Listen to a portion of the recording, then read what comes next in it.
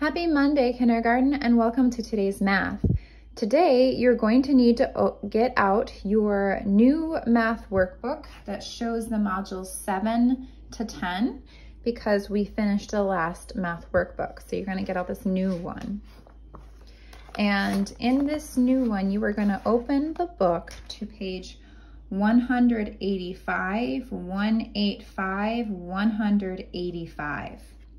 Today we are going to represent numbers 6 to 10 with objects. So we're going to review how to make 5. There are 4 fish in the aquarium. How many more fish are needed to make 5? 1, 2, 3, 4, 5. So you need 1 more. Draw the fish and write the total number. So let's use our, make a eyeball looking shape,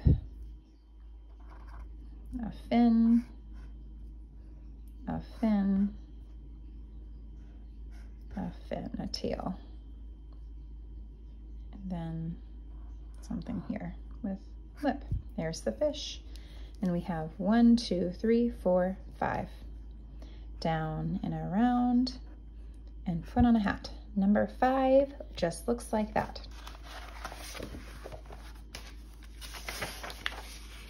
The first thing I do is always the same. I take out my pencil and write my name. Today I am going to write Armani's name. A-R-M-A-N-I,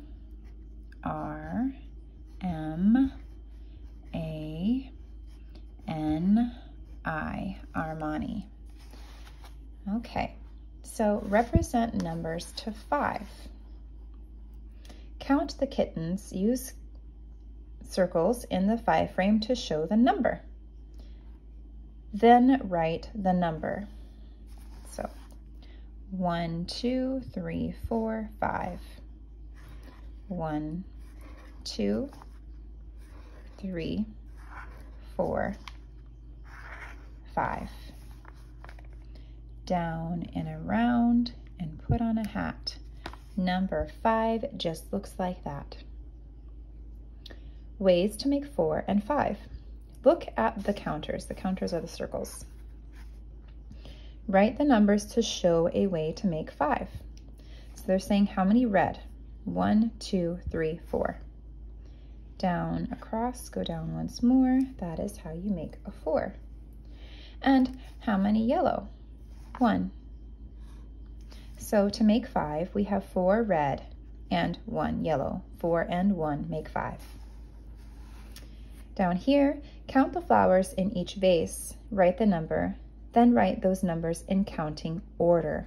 Okay, so we first have to write here, write how many.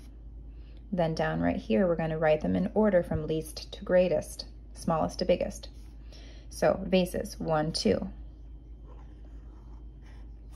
1. 1, 2, 3. 1, 2, 3, 4, 5. 1, 2, 3, 4. Now we got to put them in order. Which one's the smallest number? 1 is the smallest. What comes after 1? 2.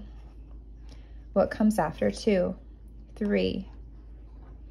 Then 4. Then 5. Good. When you're finished, take a picture and upload into Seesaw. Remember, I cannot give you credit if you just write done for math assignments. For math assignments, you need to take a picture for photo evidence.